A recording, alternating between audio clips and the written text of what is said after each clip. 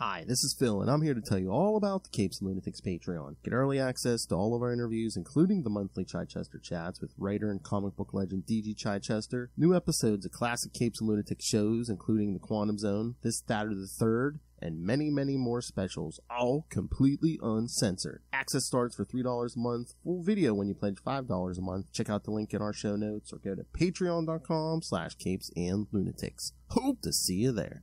I'm here for Peter. Parker.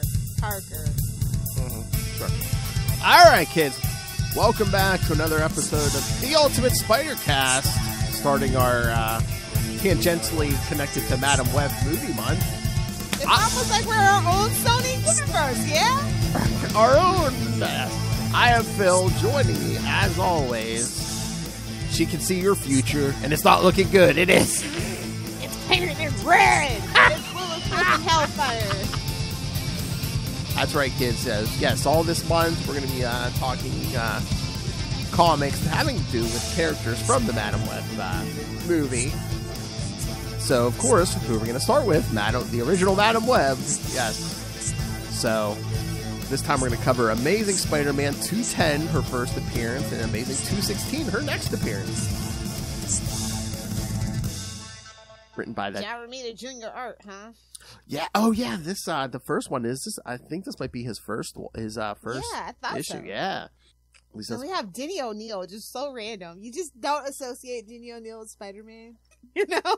Yeah, I mean he was hopping. He was for a everywhere. while. Yeah. But like, still, it's like not the first thing that comes to your mind when you think Denny O'Neil. Yeah. Because like even if you're talking Marvel, like his Iron Man stuff comes to mind before Exactly. Spider-Man stuff. Yeah.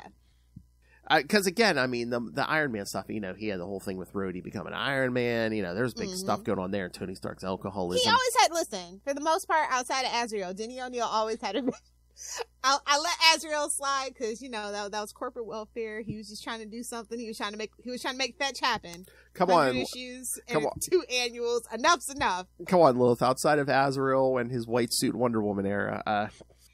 Even the white suit, I can kind of forgive. Like, I get what they were trying to go for. I just hate the execution. Hate it. I'm like, give me the challenge. Give me Wonder Woman in some black leather shorts. You know what I mean? Oh, like, my. Not a white ninja suit.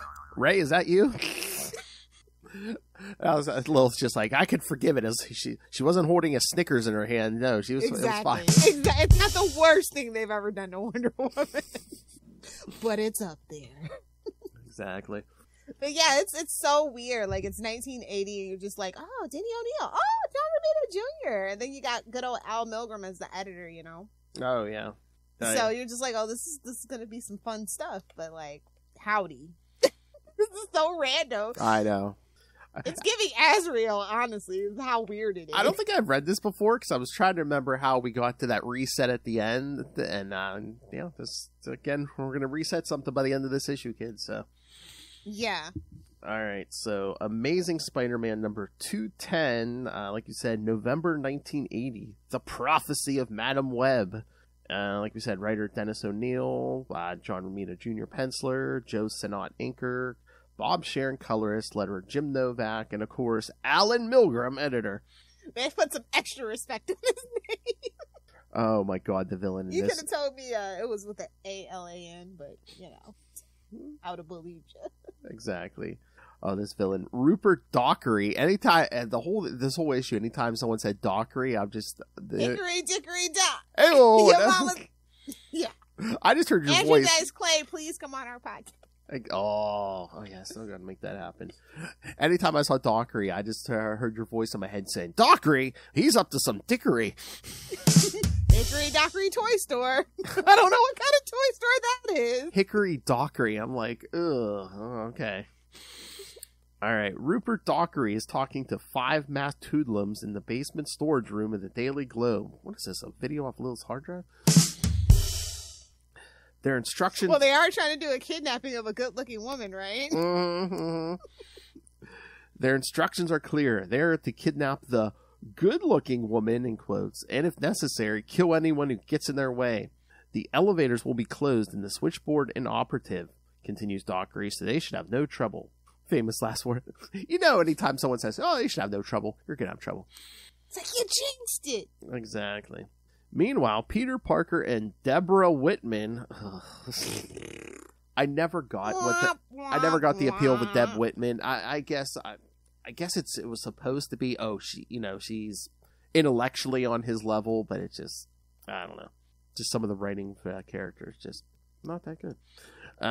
So yeah. Outside of Black Canary, Denny doesn't write a good love interest. Just saying. So Peter and Deb are strolling through New York's Chinatown. Peter is surprised to learn that Deb is seeing a clairvoyant. Then Deborah shows Peter the business card of the psychic, Madam Web. Looks fake. Looks like a phony. A big fat phony. Who is that for clicks and views? Madam Web. Peter remarks that Madam Web looks like a fraud to him. Just then, Peter sees a clock and realizes that he must attend a meeting at the Daily Globe in 5 minutes, so he has to abandon Deborah on the sidewalk. He arrives... An excuse is better than none, am I right, fellas? I know. He can't swing above If traffic. your girl's going to psychics and getting tarot cards and she wants to know what time you're born, run. You don't want an astrology girl. Run. Oh, I thought I was dating an intellectual. I have a meeting. I gotta see it. So he has to abandon Deborah on the sidewalk. He arrives 15 minutes late, but when he tries to enter the elevator, the guard tells him that no one is allowed in the editorial department before 5 o'clock. Peter finds this peculiar, and he goes to his storage room to change into his Spider-Man costume. Then he climbs up the building to the 14th floor. In the Globe's conference room, Rupert Dockery, that name still gets me, Rupert Dockery introduces the newspaper's publisher to Barney Bushkin. Bushkin. April May. Like, come on. And Mike Mulaney.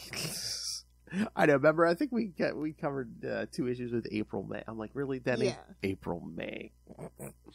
Worst of all, April May. Well, again, this will be the last time we'll see a lot of these characters. This is the first time they've met KJ Clayton, who, to their surprise, turns out to be a stunning blonde. She apologizes for having been so secretive, explaining that she has come forward now to turn control of the newspaper over to Rupert Dockery. Suddenly, Dockery's 5 hoodlums break through the conference room door. Holding the newsmen at gunpoint, they grab the woman introduced as Miss Clayton, but Spider-Man suddenly smashes into the room through the window. Great timing. The hoodlums immediately open fire, but Spider-Man dodges their bullets and knocks 4 of them out. Unfortunately, the remaining hoodlum escapes with the woman.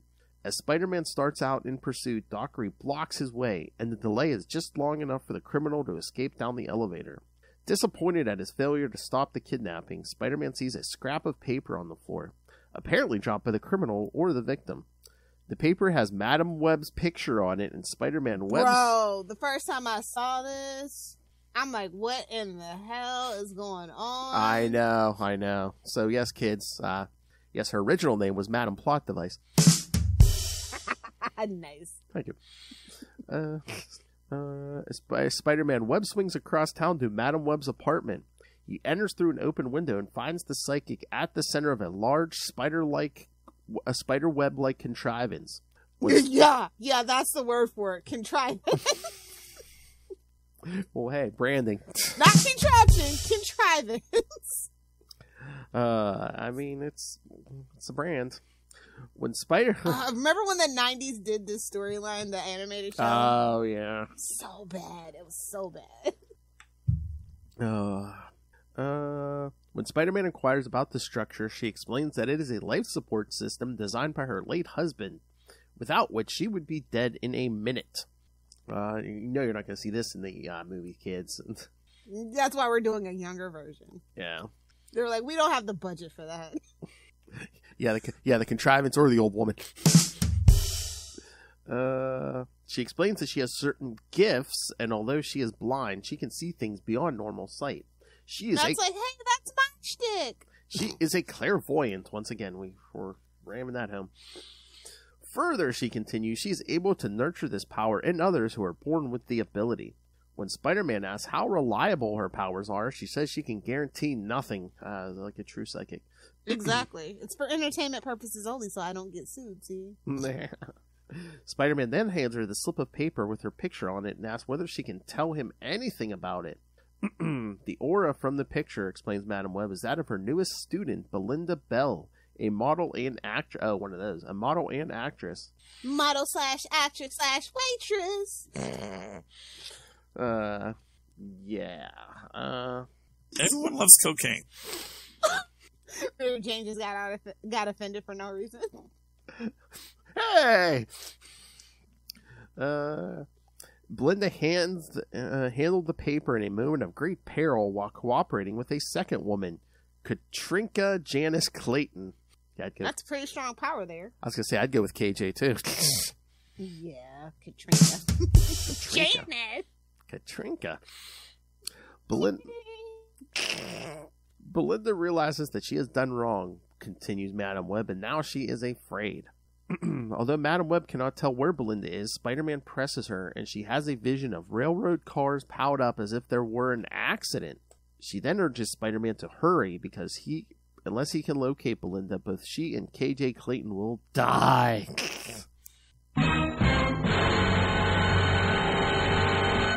In the basement of the Hickory Dockery toy store in Lower Manhattan, Belinda Bell is tied to a pillar, the captive of 4 of Dockery's hoodlums.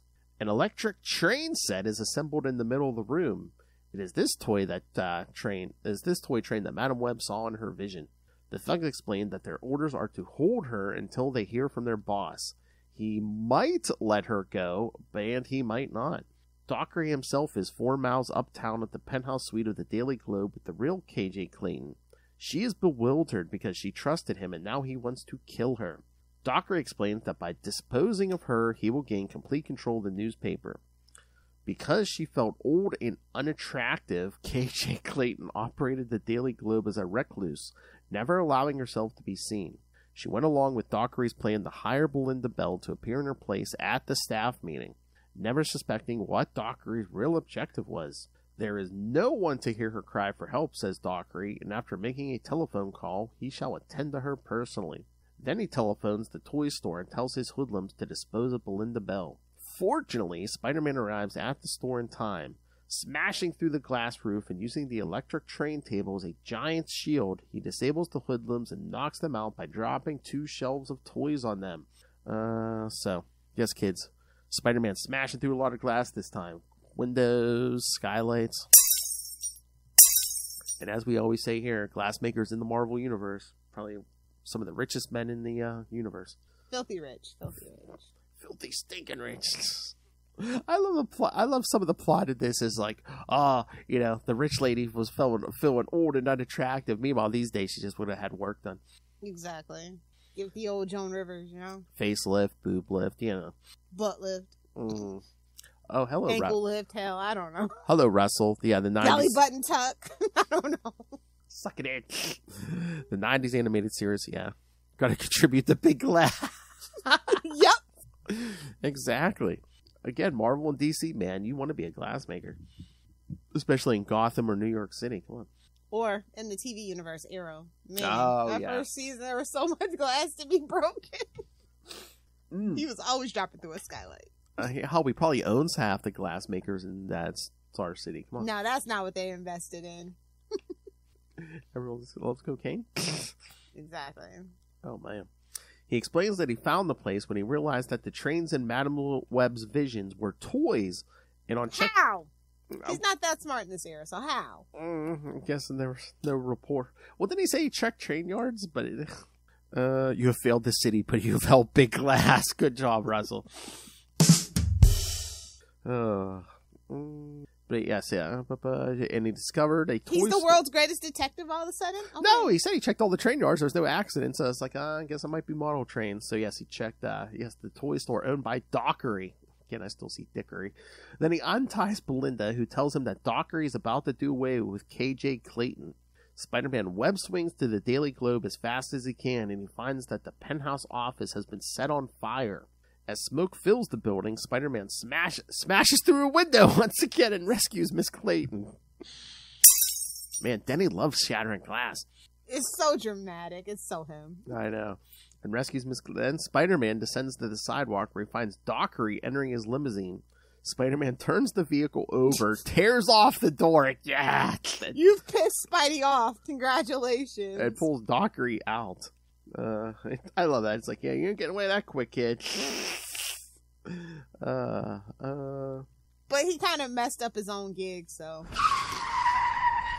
Exactly. Dockery quickly confesses. Later in his apartment, Peter Parker reads in the Times about Dockery's capture and confession. He also reads that KJ Clayton has decided to suspend publication of the Daily Globe. This is annoying because now Peter has no one to work for and no source of income. Then his telephone rings.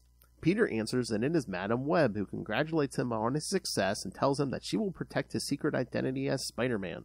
She also tells him not to worry about money because someone is considering hiring him. Sure enough, J. Jonah Jameson is trying to call Peter at that very moment, irritated when he finds Peter's line busy. Jameson... Damn, 1980 didn't have call waiting? Oof. Or if they did it, I'm sure Peter can't afford it. Again. Man, the things 90 kids take for granted, you know? And again, shout out to Ray, because they did mention this in an editor's note. Yes, because they did mention some stunts Rupert Dockery pulled in Los Angeles. These were from... Oh, Spider-Woman, right? 25 through 30? Yep, Spider-Woman 25 through 30, so... Great stuff, man. Yes. Yeah. So, yes, and again, kids, go make sure, go listen to another great podcast, To Know Hers, To Fear Her, the Spider-Woman podcast with Saren and that other guy. I forget what his name. Well, Spider-Baby and old Spider-Man. Oh. The Spider-Babies. Old man Spider. Ray. The Spider-Babies. Exactly. With Saren and what's his face? The Hard Master. Which he will be when we're watching Madame Web. The Hard Master. A lot of boys are going to be bricked up in that movie theater. I don't know that I want to go. There's gonna be I'm really debating. Should I just do the early show? There's gonna be a huge. I think there's gonna be a huge rise in young men suddenly hitting puberty all of a sudden. Huge rise in large popcorn order to cover it up there. Think my 10-year-old's about to hit puberty. Yeah, I'm still thinking I'm gonna be an a-hole and go as do my Spider Ghost costume. I think I'm just gonna do it. I'm like, well, here's a better female Spider person. Or I can be like, I can go as Silk and be like, here's a worse Spider person. I don't. Oh, come on! Don't be bad mouthing Silk. You know she has her fans. Come on. What the F? All right. Pheromones. Enough said. Exactly. All right. So, what you think of this one, love? Like, wow. It is all the trappings of Vinny O'Neil for sure. Yeah, see, we're gonna kidnap the broad. See, yeah. This Madam Web thing, and then they like forget about it for 6 issues. So I'm just like, oh, okay. That seemed like a bigger deal than what it turned out to be. I know there's some old clairvoyant woman out there with Peter's identity. You know, this is like, really? We're just gonna forget about this for 6 issues? Let's go kill that old lady. Turn off her damn plot armor. And again, at some point, we got it. I mean, I know we did it on Patreon, but we're going to have to do an edited version of the Juggernaut story because she's in that. Yes. Oh, we might do a month of Juggernaut because, I mean... Can we? Yes. Like, low-key, I like Juggernaut. He is hilarious. Because, I mean, there's that story, and then, like, I believe the last issue of Marvel Team Up was him and the X-Men versus the Juggernaut, so yeah. Yeah. Let's do that. That'll be good. That'll be fun. The effing Juggernaut. He's so ridiculous. But, like, it's crazy because he's the Juggernaut, right? He's super strong. Like, he's supposed to be, like, this actual man, but he is, like, actually hilarious. Oh, yeah. Like, how epic of a fail he is as a character. Like, it's just so funny. He's actual cannon fighter despite being named Juggernaut. Like, it is chef's kiss, the most ironic thing. It's so funny because he's indestructible and unstoppable. But he's an idiot. But again, That's the thing. That's his Achilles heel, is his stupidity. And again, it's it's like, oh, Professor X is like, oh, it's his stupid brother, Step brother. So they can womp chicka womp in your fantasies legally. Oh, what, they're making porn? What? If that's your thing. They're stepbrothers. I feel it's so weird that they're specific stepbrothers. And I'm just like, what are you, Will Ferrell and John C. Reilly? Like, I guess they want to say, great movie, best Will Ferrell movie. Fight me. I guess they didn't want to dilute that Xavier bloodline back in the day, so they're like, oh no, he has a stepbrother. No. But yeah, like I said, I couldn't remember like when they put Peter back at the Daily Bugle. So yeah, That last page. I kind of like the Daily Globe, and then the Daily Globe got just so. I think it's Peter. He just attracts bad things. It doesn't matter where he works. Bad things are going to happen at his place of employment. Bad mojo. Yeah. But I love that last panel with Jameson just chomping on the cigar, a big puff of smoke coming out. Meanwhile, did this guy just have like a heart attack?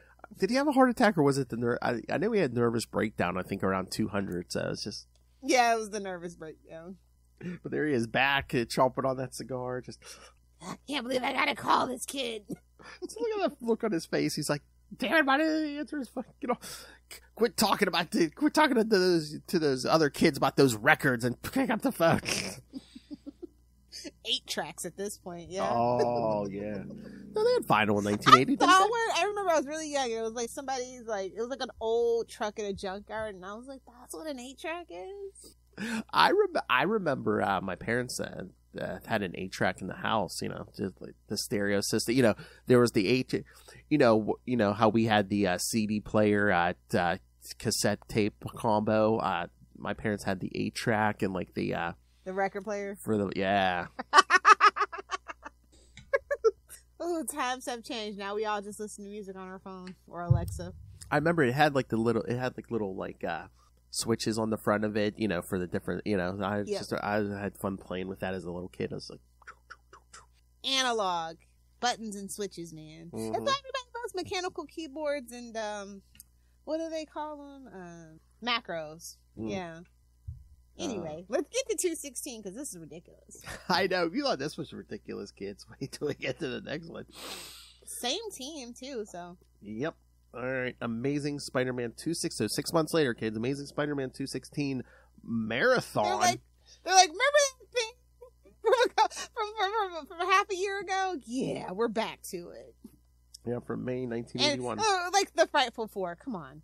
Never going to be the Sinister Six, though. You know what? We have to cover that one day, and we have to have Justin, because I think that's the one with Namor, maybe, or maybe Namor's after this. But there is a Denny era Spider-Man with Namor, which we have to cover one day with Justin. You got it With Justin. Of course. My favorite biscuit. Sandman and Trapster, though, and Wizard. That's why I like it. That's why I like the version. I'll definitely have an edible for that. Hey-oh. I know. That's why I like the Frightful Four from later on when they have Claw and Titania. Yeah. Yeah. Was there one point where Medusa was in it too? Yeah, I think that was like one of the first iterations. Yeah. Then she went good. Yeah. Yeah. I think that was the first. Yeah, the first. Yeah, because I think it was her, Wizard, Trapster, and Sandman. Yeah. The Wizard, such a bad leader. Eventually, two of those people would go straight. Well, Sandman's debatable. He's playing the long game. No, oh my God, don't get me started on that. No, they had him reform, and then like when they did the reboot of Spider-Man in 1999, yeah, I think it was Byrne had the Wizard throw Sandman in under a hair dryer and be like, "Here, you're evil. You're evil again." Damn Byrne. All right. Following his battle with the Frightful Four, Spider-Man leaves his temporary lodging in a posh hotel to return to his newly repaired apartment. In rough shape after his last battle, Spider-Man decides to go visit Deborah Whitman to have someone care for him. Well, if that isn't the most manly thing Peter's ever done. I'm sick, babe. Can I have some chicken noodle soup? Oh, no, what kind of tender, loving care he wanted. Oh, of course. Because otherys he could have just went to chicken noodle soup is, warm and wet. Wow! He could have. If he just wanted medical care, he could have went to Aunt May. Come on. Exactly. Well. Oh no, she might have had a heart attack. Sorry. Exactly. What? Oh, good heavens! Well, not that would have been a bad thing. You sprained your ankle? Oh no. Changing back into a civilian guy, Peter Parker takes the subway to Whitman's home. Along the way, he wonders if he can start another relationship following the death. Here's our floating heads of past romance. The death of Gwen Stacy and his subsequent breakup with Mary Jane Watson. He's like, I gotta get my Peter wet, man. I don't care at this point. So he's making him angry. And careless. He's frustrated. I mean, no woman, nothing for a while. Frightful Four battle. Yeah. He comes to the conclusion that he is ready for another relationship. He comes to the conclusion he's ready for another relationship. Mm-hmm. As he gets off the subway. It's like my mom listens to this. Peter passes an election poster for Barney Wicker. Boo. Barney Wicker, boo. Boo, Barney Wicker, boo. Soon he knocks at her apartment door. When he asks to come in, Deborah tells him that it wouldn't be a good idea. That's when Deborah's guest, a man named Biff Rifkin, comes to the door to introduce... Is that to the future? I don't think it's a good idea if you come in, Peter, unless we're like in one of those videos from Lilith's hard drive. He's like, well, this is not what I was picturing. I think it's I want sloppy seconds. I'm gonna shoot myself out. I mean, I think it's what Deborah was picturing. Double biscuits for me. Well, that's why you can't just do the pop-in, you know? Gotta That's call true. first. That's true. Unless you're breaking out of jail. Yes, that's a Seinfeld reference. Oh yeah. When George was dating the inmate, yeah. We know you're bald. He loves the poppin'. Biff Rifkin. Hurt to see Deborah with another man, Peter quickly excuses himself and You leaves. abandoned her on the sidewalk, sir. I know, and again, how long has he been kind of dating her? And he's like, oh, I'm not sure if I'm ready for another relationship. I'm not sure. And nobody likes a wishy-washy guy.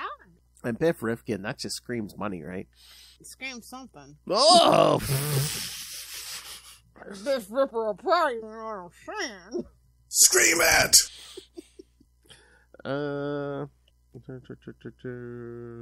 Wait, where'd I... Depressed Peter. Hail. Lilith's least favorite, depressed Peter. Lilith has no time. In case of the Osborns in the other direction this time. Lilith has no time for depressed Peter. Peter's depressed over his current love life, in too much pain to put off his injuries any longer. When he thought he was getting laid. Well, I can't get any, so I might as well go to the hospital. I know, when he thought he was getting laid, man. I mean, he was trekking across town on that bad leg, and all of a sudden, ow, it hurts.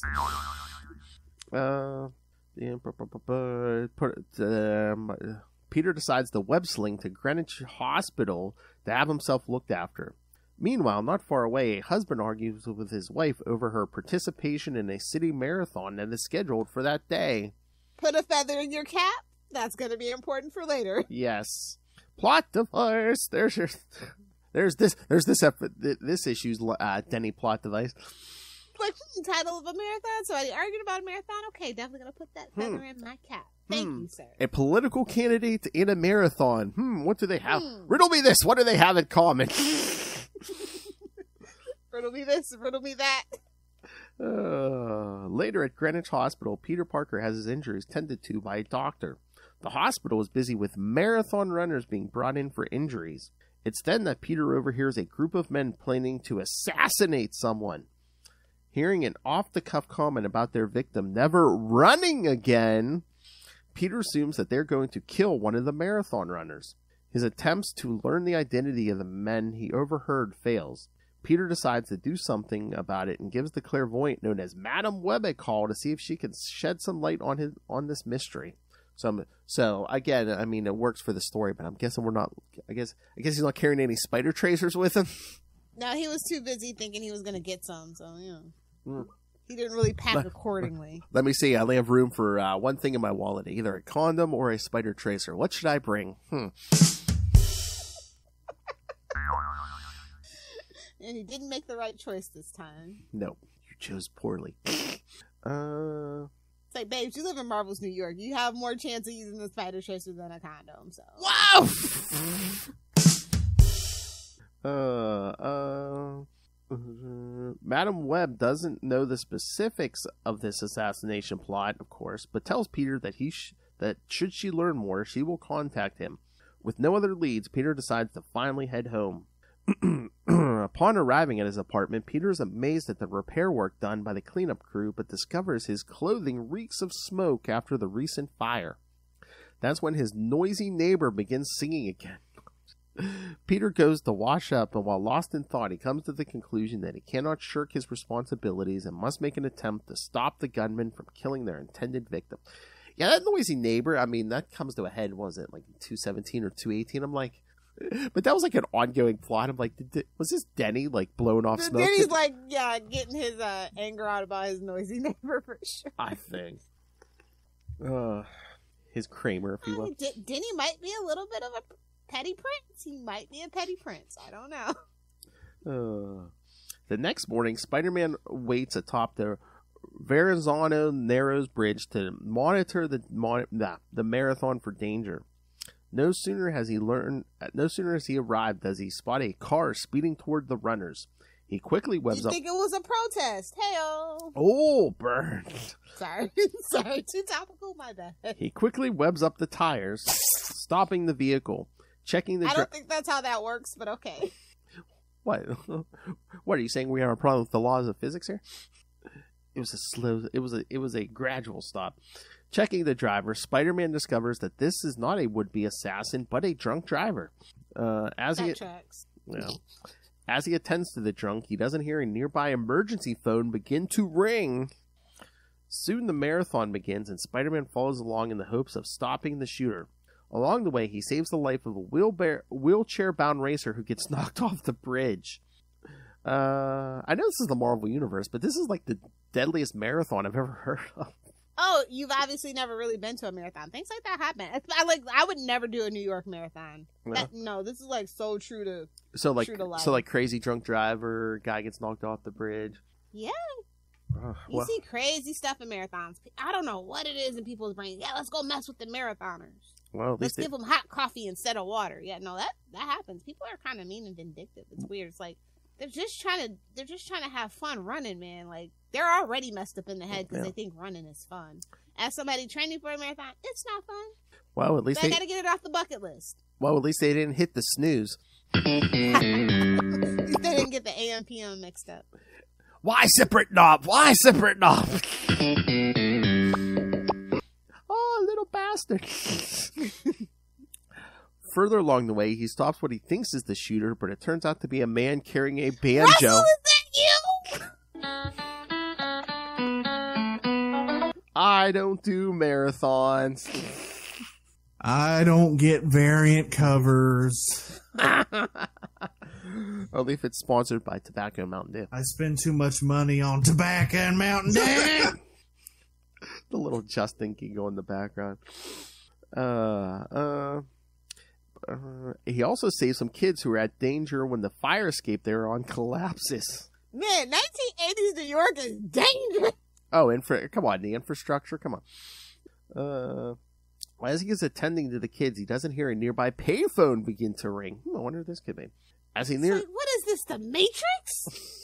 Oh, Denny was on. The Wachowskis. Did they? Yeah, the Wachowski sisters. Maybe they owe Marvel a little money. Which I shouldn't say that because Warner Brothers, DC owns Warner Brothers. Yeah. Warner Brothers owns. Or Denny's. Let's put a pin in that. Or Denny's estate, at least. Exactly. As he nears the end of the race, Spider-Man also stops a pickpocket from victimizing some of the spectators by webbing his hands. This is like the busiest day in Peter's life, bro. Don't you hate when you get that webbing on your hands, Lil? Can't relate. Oh, Lil's in a full hazmat suit. I don't do Twinkies or toaster strudels, so. Lil makes love in a hazmat suit. The best way, Lil's like, through a sheet? No, full hazmat. Lil makes her artificial lovers wear hazmat suits. Come on. It's like, why does this bedroom look like something out of Dexter's Hill Roasting? Saran wrap everywhere. Makes cleanup easier, and you can wrap your victims up and dispose of them later. Exactly. 2 for 1. Always got to be thinking ahead. Those who fail to plan, be prepared to get caught. Lilith Hellfire's love life. Yes, kids. Don't pull it out unless you're going to use it. That's true for guns and penises. Best advice I can give you kids. One of the runners suffers a heart attack. Spider-Man rushes him to a nearby hospital. As he reaches the finish line, he happens upon J. Jonah Jameson, along with his Aunt May. The favorite part. It's just so random. Jameson's there, Aunt May and Nathan are there. Jameson and Spider-Man trade barbs, and ultimately Spider-Man webs up the camera Jameson is using to take photos of the marathon. Like, he's not trying to pay anybody to take. He's doing it himself. I know. You gotta respect the hustle. And I love the pettiness of Peter's like, you're not paying me for pictures? F you, I'm webbing up that camera. Finally, we address this ringing payphone. Oh yes, finally someone gets gets his attention to a ringing payphone and discovers that it is a call from Madam Web.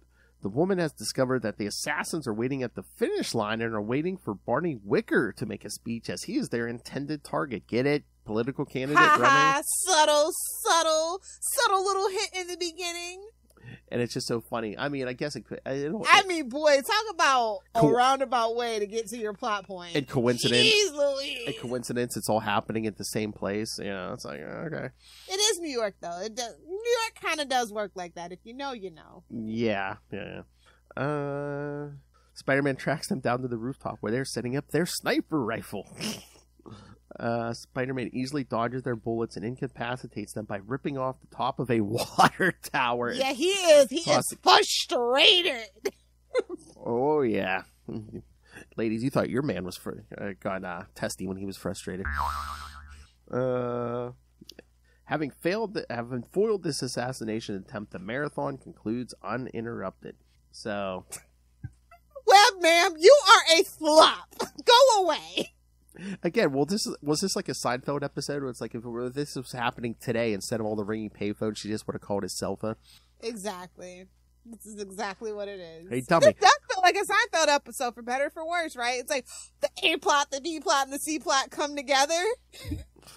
It's like, oh, Madam Web's back. Oh, we got the marathon. We got the political candidate. We got Peter's love life. You know, we got all these kids and side missions. Yeah, absolutely. Literally, it's just Peter clipping his way downtown. Wait a minute. Fast. Wait a minute. Let's not break up the loppers out there.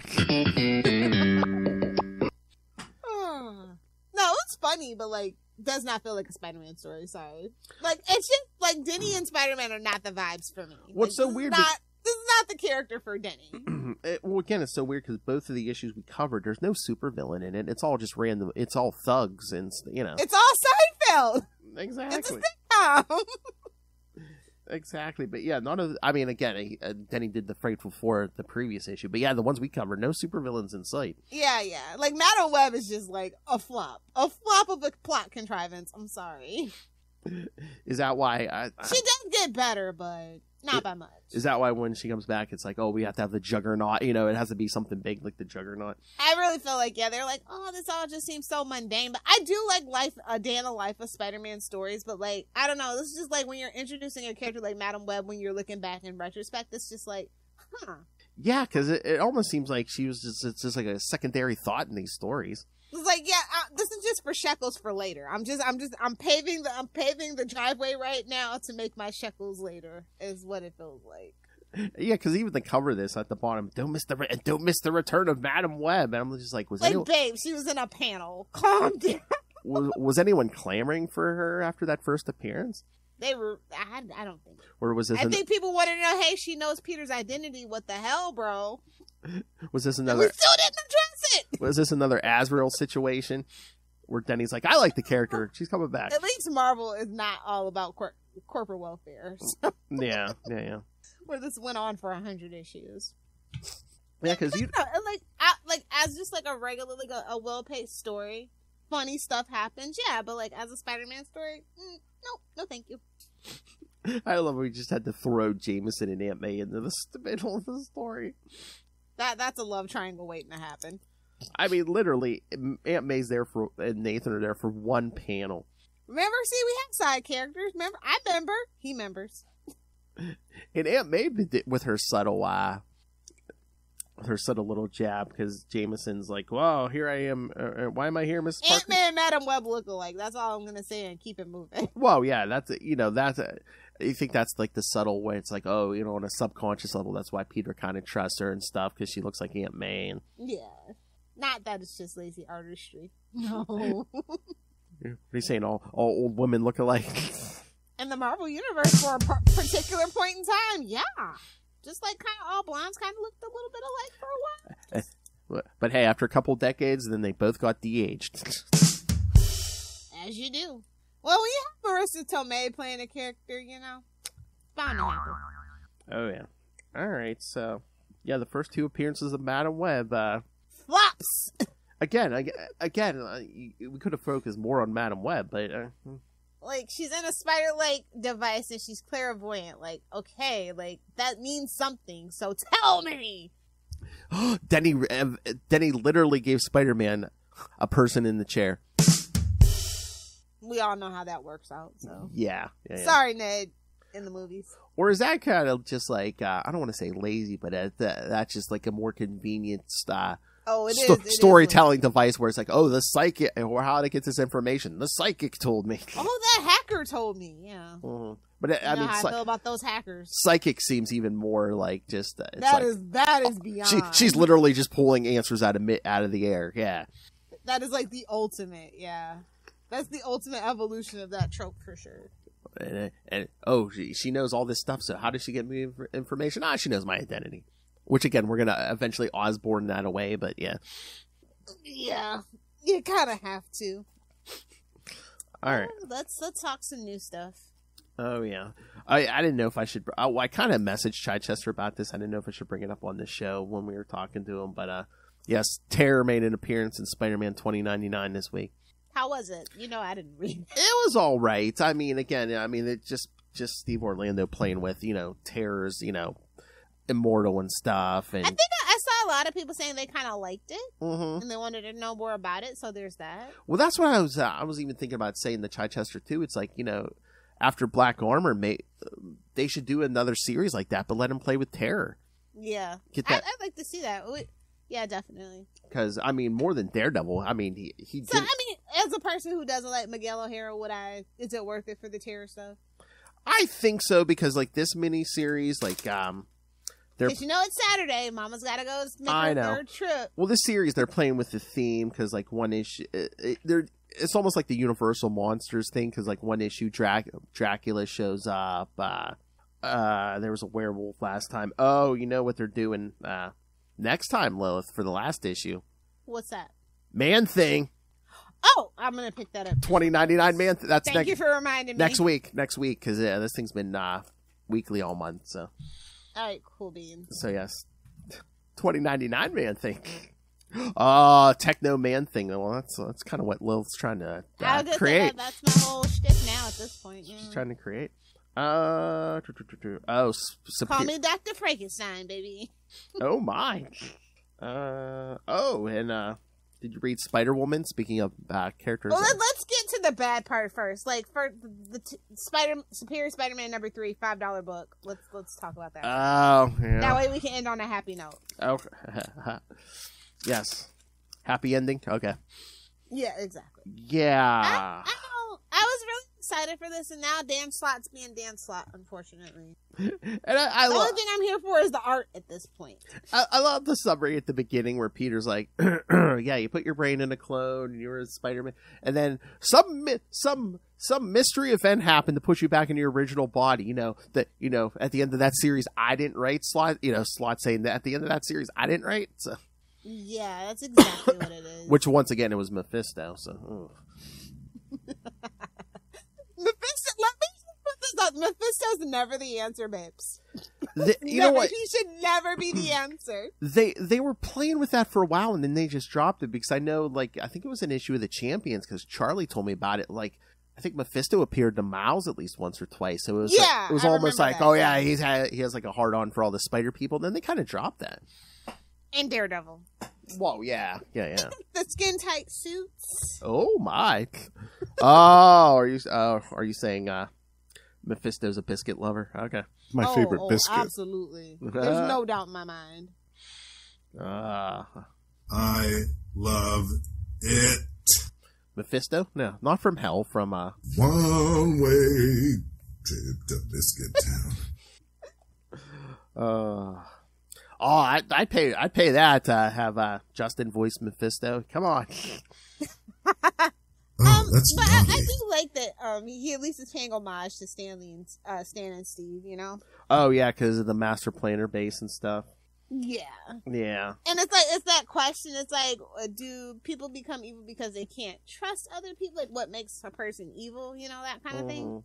Like, I think it's a little bit too much for him. He bit off a little bit more than he could chew with the context in which he's trying to take the plot. But like, it's okay. But it's definitely Dan Slott being Dan Slott at this point. Like, he just can't seem to get over himself sometimes, unfortunately. And I don't feel like he has a strong enough editor to rein that in to truly make this book great. Yeah. I mean, it's good, but it could be so much better if they could just rein him in a little bit more. Yeah, I mean, he drug it on a little too long, but I did like in the beginning, like when he's trying to pretend to be Ock as the superior Spider-Man. Yeah. You worthless Kurds. Curse! Exactly. But it's okay. It could have been so much more. Like, you're like, I just feel like we're wasting the art of Mark Bagley. Yeah. A little bit. Well, again, as we pointed out, I think they figured they needed an extra something for this. Yeah. I mean, it actually is getting slightly better, but at the same time, like, they're letting him off the reins more and more, and I don't think that that's a good thing. Especially when they're charging $5 for this book. Yeah. And what did you... Especially with the state of the way things are with the Spider books, like with Amazing not being the best, and like now Ultimates definitely, rightly so, should probably have all the spotlight. So like he needs to tighten up. Yeah, I mean this is when I really miss Charlie, because Charlie would be defending this. Oh yeah, he would have such a different perspective. No, we're showcasing the brilliance of Otto Octavius. But this is the thing. I just really don't feel like Slott's up to it anymore. Like, I think he's just falling back on like what came before it, and he's not really trying to push the envelope, unfortunately. And if he was actually trying to push the envelope of that particular aspect of it, I'd be here for it. But I don't really feel like he's trying to push that aspect of it. Well, I wonder if as much as he could, between him and the would the editorial let them create a? I mean, again, the whole. That's the appeal of it, though, right? That's the premise. That was our promise. But it's like they're not. Charlie and I kept pointing out. Charlie and I kept pointing out. You can have your cake and eat it too. You can have original Ock, and then you can have a copy of that brain in a clone body, saying he's the superior Spider-Man. I mean, we love clones in Marvel, right? Well, not dude. We love a horny Doombot, right? So it's like best of both worlds. We're not loving spider clones these days. Did you see in April Chasm's back? Yeah, we kind of briefly mentioned that a while ago. I think Russell brought it up. Yeah. Which I think is going to be like a jumping off point, because they are doing like a Ben Reilly Kane miniseries somewhere along the way here. He's so like, give me my neck. You ain't no Scarlet Spider. Here's an idea. Let's make Ben good in the Scarlet Spider again. Let's kill Kane. Yeah, No. They want a Chasm. Let's make Kane Chasm. Like I said, kill Chasm. He started, kill Chasm, kill Kane. One fell swoop. He started as a villain. If Kane becomes Chasm, nobody cares. That was Kane's original shtick. He was the villainous clone. So you want your Chasm, make it that. Again, let's kill Kane and Chasm. One fell swoop. Sorry, I've never cared for that character. Wow, it sounds like something. But yeah, let's talk some good stuff. Spider-Woman #3. Yes. I just wish it was the other Diamondback. That is just my other. Yes. That's just my only critique. Yes, of it. preach. But everything else is so good. Yes. Like it is so well plotted, and the pacing is amazing. And I love me an angry Spider-Woman. Chef's kiss. What did you Somebody needs to hand her a Snickers bar. She is upset. Exactly. Well, you're wiped from reality and brought back. Yeah, I mean, you're going to be a little testy. Rightly so. I didn't say she wasn't right. I know. She is kicking everybody's ass, and I love it so freaking much. What did you This is exactly what we needed from Spider-Woman. I mean, why we had to take a break from her is beyond me. Why we had to do the thing we did to her is beyond me. But like, where she is back with a vengeance, and it is so good. It's kind of crazy that it's during a gang war event, but like, it's the best book. Like, it's so tangential that it's a Spider-Woman. It's so good, but I think it would be even better if they didn't make him tied into gang war. Yeah. But I think it's a reason to read Gang War too. Like, What did you think about the plot twist with Green Mamba? I saw people calling it the Bendis. Kind of, but like I can accept it. Yeah. I can accept it. Like I think it has to do with like the actual event thing, maybe. Yeah, with the the whole she got wiped and now she's back, and yeah. Yeah, so it's like, how are we gonna fix that? So it's like you kind of have to take that lump if you want her back. So it's worse lumps to be had. You know what I mean? Yeah. Oh yeah, and But yeah, these two are firing on all cylinders. Steve and oh yeah, Carla. Oh yeah, the writing's good, the art is great. Yeah, like they're in sync, and it's only the third issue, so it's like so good to see that it took them no time so to get in sync and really give us something great. And it's not a spider book, but I wanted to mention this somewhere. Did you read Punisher? Yeah, of course. I'm keeping my eye on Punisher. And again, yeah, you know, David Pep, friend of like the show. They fixed it. Friend of the show, David Peppo's bringing back one of Chichester's characters here. Yeah, I'm very surprised that he was able to turn this around. So, because the last, no offense to the guy before, like I just didn't care for all that craziness. Yeah. Well, again, and the War Journal stuff, I didn't care for either. So it was just kind of like, well, again, what are we doing with Punisher? And again, like, again, too, it's, you know, I know it's a trope to like replace the character with someone else, but it's like there's no Frank Castle baggage here. Yeah. That decades of just flogging himself. It's just like, you know, it's a new guy. It's pretty much day one. Yeah, you still have the Punisher should be action oriented, and this is an action heavy issue. And I mean, the theme is there, the dead family, but besides that, you can do what you want. Yeah. And if you high concept elements too. Like I always thought that Punisher could be so much more, but like it's that balance you have to strike, right, between being like a crazy, like, say, Frank Castle and Hydra, you know, the Punisher fighting Hydra and being a part of, like, you know, you have to kind of fight that. But he should kind of have a little bit more of an edge, a little bit more high concept than just, you know, street level. He had a potential. And, like, remember what I said, like, the problem with Frank Castle was, like, you can never make him too competent because you can't be killing off villains. I mean, this guy makes... Well, you do the Deadpool approach, right? Everybody's just cannon fodder a one-off. But it just makes more sense here because there's more evil in the world, you know, than just the Kingpin. Yeah. But again, too, I mean, this guy is, you know, he's newer, and two, it's like I don't think he has as much a killer. He's like, I'll mess a guy up, but you know, I don't necessarily have to kill everybody I come across. And we don't ever have to be reminded of mercy bullets. Exactly. But yes, kids, make sure you, if you haven't, check out Capes and Lunatics episode 315, where I talked to David Pepos himself. Yeah, this is I like this take a lot. I am gonna need a regular Punisher book though. What, a Frank Castle? Yeah, I'm gonna need them to fix that. I think I have a feeling Frank Castle's gonna be showing up sooner or later. So yeah.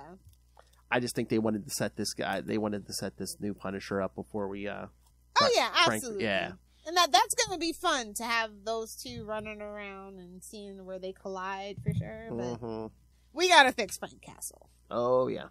Again, I think they just. But it makes sense to set up a legacy character for Punisher, right? Especially after what happened and why we got to this point. Yeah. Right? Oh yeah. They needed to basically do what they're doing with the Justice League over at DC. We needed to give Frank some time off because of the neckbeards in this world. Yeah. So I mean, I think it was a pretty solid week for Marvel. Not you, Power Pack. Go sit down. Oh my!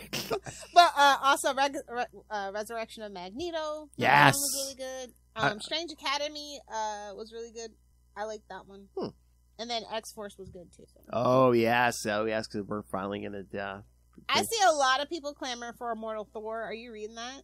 It's Al doing the Immortal. Yeah, it's been entertaining. Yeah, I've been enjoying that. I mean, like I said, I never saw Al Ewing doing Thor, but like it's Immortal Thor, so it's like, okay. I mean, you can do a little darker, a little more detailed, a little more adult. I mean, this week he did it basically Thor and Loki flashback. Yeah. Young Thor and young Loki, and they're doing their little brotherly quest. I think it's really cute, but like at the same time, a little dark, a little mysterious. It's giving Thor something it needed, a little edge. I felt like that's why I never really could like really relate to Thor. I felt like Thor was too gimmicky, too hokey, like just kind of corny, honestly, the way a lot of people write them. But I felt that edge. I felt that too, like back in the day. That's why when they brought in Eric Masterson, that kind of drug me in. Yeah. That's always been my thing about Thor. It's just like, you're a god, but like, look at you. Look who you're hanging out with, babes. Well, yeah. Well, that's the other thing. I mean, that's the more current. Thor's a god among mortals. You know, this is the very opposite of what DC is. Well, yeah, that's all the modern interpretations where it's like, yeah, no, he's not perfect. Yeah, he's made mistakes. You know, when you're 1,000 years old, you have made mistakes, big ones. Yeah. So yeah, like I said, I like Al. So I have been giving Thor a chance on this one. I like it. Yeah, no, it's like I said, it's Al. The art is super good too. Oh yeah, the art is great. Martin Coca-Cola, yeah, he is amazing. Oh yeah, and that's what I'm gonna say. Yeah, if nothing else, yeah, the art on all these issues has been great. Yeah, so yeah. Shout out to Marvel for this week's comics. Exactly, but yeah, that X-Force stuff is good. Yes, like we're resetting to like a more pleasant beast, traditional. Yeah. Which I was like, is this all going to be mute? Because are we going to reset the timeline anyway? Of course. But I hope they got to buy their time till it happens. Yeah. But I think they wanted more of a subtle transition than just abrupt, like they have been doing with X-Men. Yeah. For every time they had to reboot it, it's been very abrupt. So I think we're doing a more gentle transition, so it's not so jarring. But I hope they keep this more classic version of the Beast. So. Well, all the fans have been demanding it. So oh yeah. Like, nobody liked the other stuff at all. It's so weird. They had their out there. Like, there's a Dark Beast out there, isn't there? It's like, just say it was Dark Beast. But no, like you mentioned, the Resurrection of Magneto, #1, that was good. I mean, well, it was basically the Storm show, so yeah. Yeah. They always got to backdoor you in somewhere. Like, that's the thing about the X books. Like, you think it's one thing, but like, no. It's actually another thing. I was like, okay, I'm here for this, yeah. It's about damn time, you know. And you know, this is going to set up Magneto as like their primary, because you know every like once a decade they're like, oh, Magneto's on our side now. And then you have to have some like, event that like he's on his side. Yeah, you have to have asshole. some event where you know he turns him against them again. Because this time it'll be like, I asked you to leave me dead. Why couldn't you leave me dead? Exactly. But, like, here's the thing. It's like, if you know, you know. Him and Xavier in this lover's quarrel. So that's all it takes is Charles pissing him off, you know? Mm-hmm. He's like, what? I'm leaving. I'm packing my bags, good sir. Well, yeah. I mean, that's the story of Magneto and Xavier. It's basically this couple it's a lover's quarrel. The couple... It's a difference of opinion between lovers. This couple who's had the worst breakup in history and drug and all their kids are just all messed up. Drug all their kids and friends into it. Yeah. Like, that's the lens I look at it, and I really appreciate that. That's the one thing I can give the New Class trilogy, like, they really kind of leaned in on that. Mm-hmm.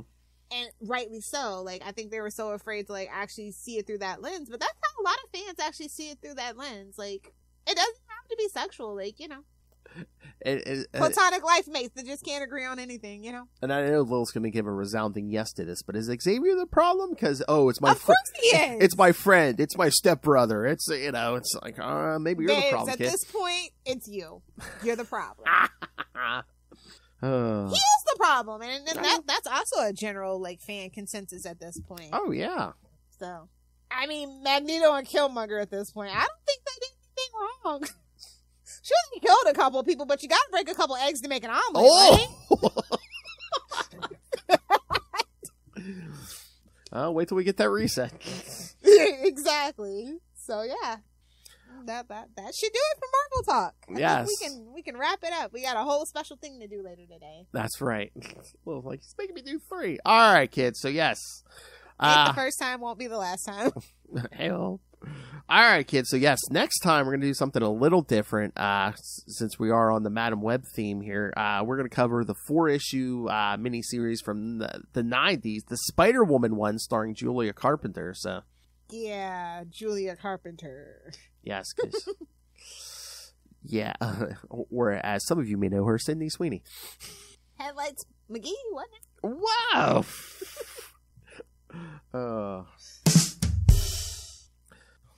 The savior of that movie? What? Exactly. That gonna be hurting even more. Oh yeah, carry that movie in now. Like, hopefully they spin her. Hopefully she gets a movie spinoff out of the whole. I mean, I'm sure that would be the smartest thing to do. If it makes enough money, I'm sure they could. Even if it doesn't, it's Sony. Let's be real. We all know that Venom really shouldn't have been a sequel, but They're like, good enough. We gotta keep this. We gotta keep the Sony Spider-Man universe alive. Spiderless universe alive. Oh, maybe they have the nerve to call it Sony Spider Universe. Maybe they'll make a cameo in Kraven the Hunter. No, nobody deserves that. I don't say they deserve it. I'm just saying. That's a punishment. You know how Sony is. I mean, Michael Keaton didn't deserve a cameo at the end of Morbius, but well, he had to be sacrificed for the long game of maybe Tobey Maguire gets a fourth movie after all, and he's married to Mary Jane and they have kids. That was the sacrifice. I think that is the long con of it all. Yeah. Again, why are we doing Madam Webs and Kraven the Hunters? That's what we want, kids. An older Toby Spider-Man. Come on. It's another renegotiation that we can't really talk about because Tom Holland's not even solid right now. So. Yeah. Everything's kind of up in the air at Disney and Marvel right now. Oh wait, so could we do cosmic events and have an older Toby Spider-Man as the MCU Spider-Man? Is this why we're doing? Is this why we're doing? I feel like that's what we set it up for. Is this one way or the other? Toby's coming back. Is this another reason why we're doing Ultimate Spider-Man series? Ooh, this would be the best corporate synergy. Because I did like the interactions between Tom Holland and Toby. Oh yeah, not gonna lie. Yeah. Sorry, Andrew. No. You know how I feel about you. Toby, you were the letdown for me. Toby jumps over to be the MCU Spider-Man, and Andrew gets to keep Sony. Yeah, Andrew can stay in the Sony. Maybe we can fix what happened in the second. I mean, I did kind of Emma Stone, so I think that would be great to revisit. Although they broke up and it's been kind of nasty, so I don't know. Ew. Well, it's like a whole thing. Like, it's so late to try to do this recast. Stuff.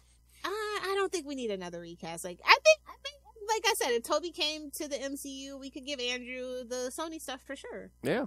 They just have to get better writers. Sorry, Ari. Oh, damn. Why don't you mind your business? All right. Don't need any more rocket racers. Oh, damn. All right, and then in 2 weeks, we're going to cover Amazing Spider-Man Volume 2, 30 through 35, the first appearances of Ezekiel and Moreland. Ugh, okay. Ezekiel's just, I don't get the hype. Yeah, I know. It was the whole mystical thing, I know. Yeah. Doesn't work well with the Spider Universe. I'm sorry, it doesn't. All right, and then at the end of the month, I will be joined by the Sydney Sweeney Fan Club to cover Scarlet Spider number 16. A superhero name though. What? It was bound to happen. Sydney Sweeney. It's the alliteration. Oh, that's true. She has a Stan Lee name. Oh yeah. And they both end in Y, like Sydney Sweeney. Come on. It was bound to happen. Exactly. All right, kids. So yes. So send us your thoughts on that, and then I got to jump off here and figure out where we're going to do our Juggernaut month. Email us CapesandLunatics@gmail.com. Can we do it in the summer? Can we make it for the summer? Sure. I had some cannon fodder scheduled. Juggernaut July. But. Oh, okay. Yeah, I'll throw out one of those cannon fodders. Yeah, we'll do Juggernaut. Yeah, maybe we'll do that. Hold on. Because really, he is cannon fodder, so it's fine. Yeah. Okay. Yeah. Oh, yeah. We're doing Juggernaut July. So, all right, kids. Send us your thoughts. Email us CapesandLunatics@gmail.com or call the voicemail 614-382-2737. That's 614-38-CAPES. And remember, you can find all things Capes and Lunatics, episodes, social media, merchandise. Again, t-shirts, cups, phone cases. And, of course, you can just rain random money on us through the Cash App link. So, please, make it... It has to rain all the time. Make it rain. And, of course, the Patreon. Because, once again, Lilith and I are going nuts over there. More insane every month. So, please join it as we get more vicious and brutal than ever. So find it all. Although February is a little bit naughty, so. Oh, that's right. Yeah, yes. A little spicy. That's right, kids. Yes, subscribe for February so you can say, "Oh, that's naughty." And I love it. Oh, that's naughty. I love it. Yes. So find everything at tubespace.io/Capes and Lunatics Podcast Network. That's tubespace.io/Capes and Lunatics Podcast Network. All right, kids, I'm not clairvoyant, but I believe I can tell you that you can only find Lilith Hellfire on Facebook right now. Friend me if you want. I'm just a little old grandma on the internet at this point, but I think it's very important that you download both Capes and Lunatics and Capes and Lunatics Sidekicks feeds Listen to your podcast outside, get some fresh air while it lasts, see the sky while it lasts, and touch some grass while it lasts. Oh my. The earth is deteriorating quickly, guys. Either do the 6 or do the 9. Pretty soon, Antarctica is going to be a beach vacation, so... Oh, you don't want to know the things I've done. Oh my god, that's where the 1%'s going to go. They're going to have their little summer homes down in Antarctica, like all good supervillains do. Exactly. Superman's like, what? Oh my. Superior puss. Because we did talk it this time. Superior puss. I don't know if it's superior anymore. Oh. Adequate Slightly puss. above average puss. Adequate puss. Superior puss. Oh. A mess. The new Superior Spider-Man series. Somebody was trying to sneak it in. Yeah, slot for a shekel. Alright, kids, yes, come back next time for Julia Carpenter. Spider-Woman 1 through 4 from the 90s. And then in 2 weeks, yes, Amazing Spider-Man Volume 2, number 30 through 35. And then I'm sure, like I said, at the end of the month, the Sydney Sweeney Fan Club will give you their thoughts on Madam Web. But until then, swing on back. Flip it good. I saw that coming.